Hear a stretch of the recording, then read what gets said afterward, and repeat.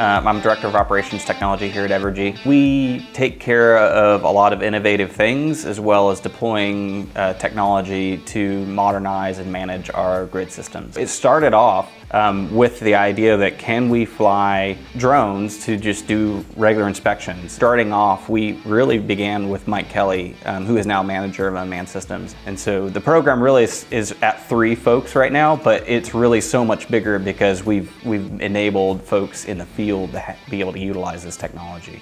So this is a really exciting area to be in, and we're really just getting started. Things change so fast that we have to, adapt to that as well. One of the main things we like to talk about when we, look out into the future is system integration. What we're working on now and transitioning to is that more proactive maintenance. So out there flying routinely, collecting that data to be able to pick out defects before they cause a potential issue on the grid. So recently at Wolf Creek, I had the opportunity to assist with finding out whether a gate was open or closed, specifically the Wolf Creek dam area. I was able to pilot a submersible ROV and utilize sonar technology. So in the past, we would have to utilize divers to go underwater and determine these things themselves.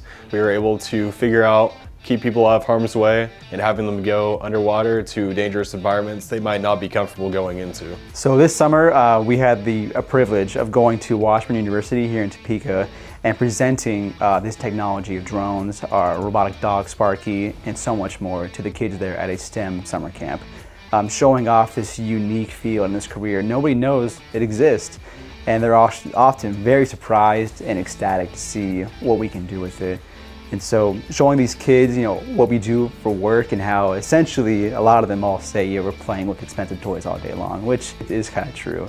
And a lot of smiles on faces when you see them, you show them what we can do with Sparky as far as safety, saving money, saving lives. And then suddenly you see it becomes not just a toy, right? It's a tool you can build an entire life and career with. The sky's the limit. We'll have to see what next comes along that will be a great addition to our tools that we might need.